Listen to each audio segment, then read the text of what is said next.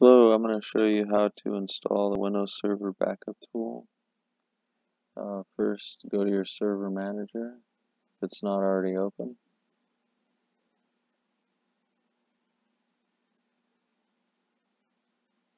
And click on Manage. Click Add Roles and Features. If you see, notice here in the left pane before you begin, click Next and then Installation Type. I'm going to select Role-Based or Feature-Based Installation.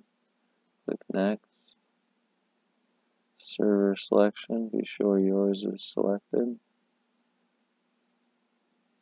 In server roles, click Next.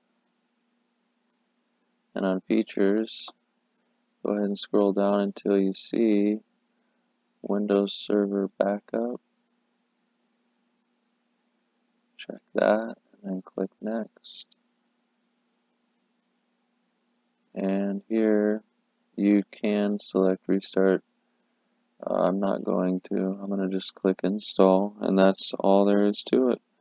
Be sure you upon completion, just be sure you have a success. It says it up top or in the bottom of this, and that's all there is to it. I hope this helps.